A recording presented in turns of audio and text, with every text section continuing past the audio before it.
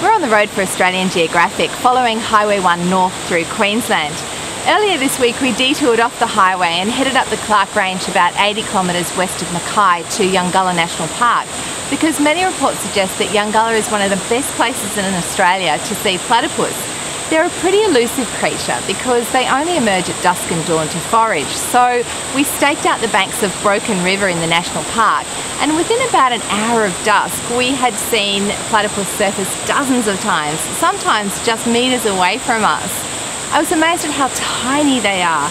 The males can reach up to about 50 centimetres and weigh about 1.5 kilos. The females are even smaller than that. And they can consume as much as their body weight in food in a single night. They're also a pretty peculiar looking animal. And there's an Aboriginal story that suggests they were created when a duck mated with a water rat, which kind of explains the big bill and the soft furry coat.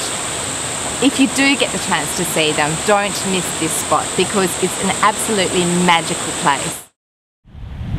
Hi, I'm Catherine. This is 5-week-old Maya, and the guy behind the camera is Dave. We're travelling for Australian Geographic right around Australia following Highway 1. By the end of our journey, we'll have covered about 15,000 kilometres.